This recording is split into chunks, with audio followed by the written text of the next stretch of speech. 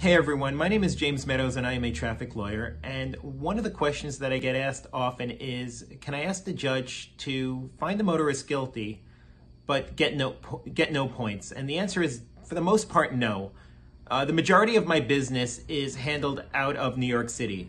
So if you got your ticket in Brooklyn, Manhattan, Queens, the Bronx, or Staten Island, there's no plea bargaining. So even if the judge wanted to give you no points but you're found guilty, you're going to get hit with the points.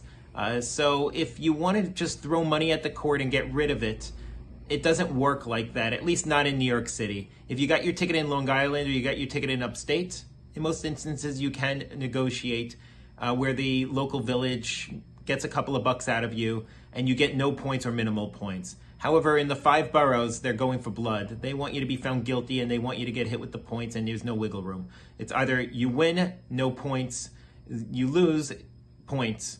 My office will do its best to win because nobody recommends a loser. If you have any questions, please give my office a call. But for the most part, you can't say to the judge, I'm willing to give more money if you give me no points, because even the nicest judge has zero discretion. So you should consider hiring an attorney. I so happen to be a skilled lawyer. My number is 845-TICKETS. That's 845-842-5387. Please call my office if you have any questions. Be well. Bye, guys.